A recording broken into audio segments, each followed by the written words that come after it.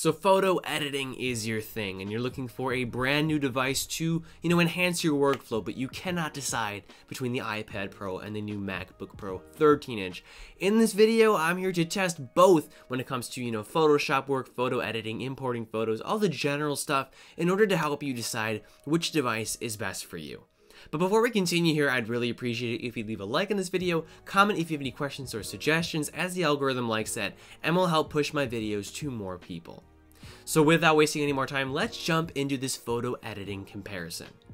So first up, I want to talk about importing photos to these devices, and it's a pretty much identical process hardware-wise. You need to have a dongle that goes from USB Type-C to SD card or whatever media you're reading, and you got to plug it in to the 1 or 2 USB ports on your machines. So with the MacBook here, you plug it in, you open up Finder, and then you find your device. So it'll pop up in the sidebar here. So I named this G7 IV. Then I can go to my DCIM folder, and then I'm going to look at some files that I already predetermined I've picked. So let's go to July 8th here, and the ones that I highlighted yellow I want to import. So I'm going to select these photos. I'm holding down Command, click. So I'm actually going to make a new folder on my desktop, just titled Photos to be Edited. You can store your files or whatever wherever you want, but I'm just doing it on my desktop out of convenience, so I'm dragging those here like so. We're going to go to another folder here, and just to talk about Finder for a second, you get info here, you get the size of the image, what type of image it is, you get to see them in thumbnail view, you get to see them in this view, whatever they call it, folder, kind of like showing you the path of, wherever you're going, finding your file. You can also have this view, which does give you info as well.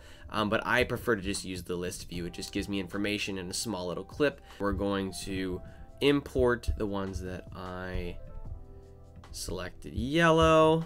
So we're going to drag them over like so, and boom. That's as simple as it really gets. Dragging and dropping or copying and pasting to a folder of your choice wherever you want to store it on your computer. Finder is very intuitive, very easy to navigate. So yeah, importing photos with your iPad Pro is very, very similar. Take your dongle, plug in your SD card, plug it into the single USB Type-C port on the side of your device, and then you're going to want to go to the Files app, and then your device will show up in the Locations tab here or whatever. So you can tap on the device here, and then you have access to these folders just like you would with Finder on a Mac. So let's tap on the DCIM folder, which is where my photos are. And unfortunately, you don't just get like a glance at like data and info as to, when these, folders were created or whatever. So you have to actually manually get the info. So then I'll click the info tab here. That's the right date. So then I'll click on this, and then you can see little previews of your photos. I mean, the beta is kind of weird, so you might have some things that don't pop up right away, but I think I know what photo I want anyway here.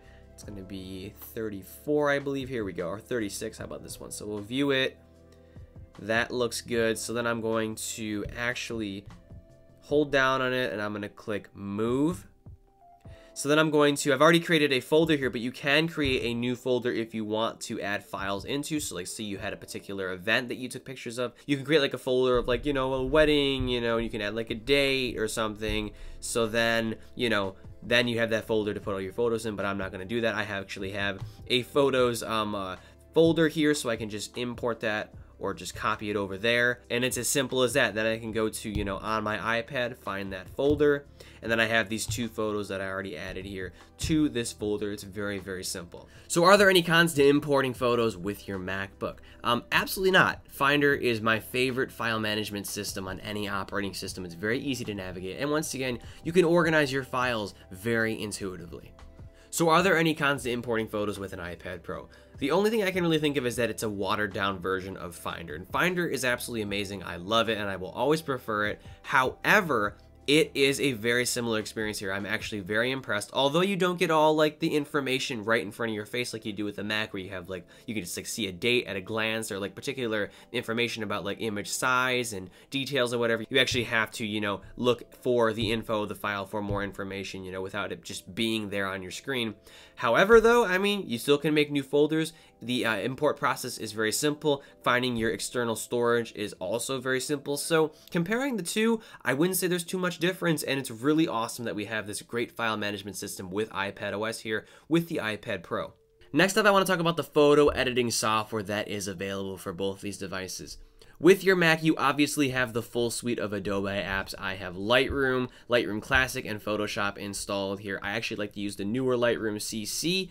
and I always use the full desktop Photoshop to make my thumbnails with, so I'll open that up here. And obviously, if you do some photo editing of any kind, photo manipulation, whatever, you're very familiar with this program. I'm not really going to demo it, but if you want to drag a photo in, you can go to your folder, you can select the photo that you want, so I can press the space bar and just view a photo that I want to edit. So I'll actually find one that's in landscape, so I'll choose this one, let's just say, drag it in to the composition here, if I can even do that. And here we are, and we can get to editing away and resizing and all that good stuff. So in regard to the photo editing applications you have with iPad Pro, you have Lightroom CC, which you also have on the Mac. It's the same exact experience, literally. You also have Photoshop Express and Photoshop Mix, which kind of offer aspects of the full version of Photoshop, which, by the way, is coming to the iPad Pro someday. Who even knows? But when it does, I will definitely be using it on the iPad Pro because of the pencil. I'll talk about that a little bit more later. But with Photoshop Mix, you have the ability to, add titles and make some fine adjustments, but it's not like the full version of Photoshop. It's kind of like Lightroom and like any other photo editing app. It's still Adobe, but it's kind of basic. It's like for people who don't really know how to, use the particular tools in Photoshop, like the, lasso tool and like the polygonal lasso and like the clone tool. Like none of this is here, but you can, make some fine adjustments and crop and add titles and filters and whatever. We also have Photoshop Mix, which allows you to, cut out parts of images with like lasso tools. So I can go to cut out. I can use the smart lasso, which will kind of like automatically see what can be isolated from an image, and it does a kind of sort of decent job. So I'm cutting myself out with this stupid expression here, and there you go. It'll kind of soften the edges as well. But you can also use a manual lasso tool, which is actually pretty great with the Apple Pencil, I will say. I'm going to do a little quick job here. Not my best work at all, but as you can see here, if you have a good hand, you can definitely get along the edges of an image and cut it out like so. And yeah, there you go. Not a bad job at all. Very similar to what you can do with the full version of Photoshop on a Mac, and it's even better with the Apple Pencil. And if you absolutely cannot wait for the full version of Photoshop and the iPad Pro is your only device, you can buy apps like Affinity Photo, which will allow you to do many of the same things. As you can see here, there's similar tools, lasso, cloning, whatever. So yeah, there are definitely good alternatives to the full version of Photoshop, but honestly, I would wait for the full, desktop version of Photoshop to show up on the iPad Pro. I think it'll be a really great experience, especially once again with the Apple Pencil. So are there any cons to using Photoshop or any Photoshop alternatives with a MacBook Pro? There is one that I can think of, and that is the lack of like a fine input, like a stylus. The trackpad and a mouse can only go so far, and while I enjoy using them, I would really like to be able to use a stylus of some sort, like you could on a Surface, Pro 6, or the iPad Pro when it finally has a full version of Photoshop there. Especially when it comes to, cutting out particular things in images. I would like to be able to just, draw along surfaces and edges with my pencil or a stylus rather than having to do it with the cursor. It's a lot more difficult. But yeah, using it on an iPad Pro for that kind of work, especially for my workflow where I'm constantly isolating layers and images, would really benefit with the use of an Apple Pencil. So are there any cons to editing photos like doing Photoshop-like work with the iPad Pro? Yes, as of right now, industry standard programs aren't exactly available, and I'm talking mostly about Photoshop, but it will be, and with the Apple Pencil, I swear it's going to be the best experience, probably even better than what you can get with a MacBook Pro.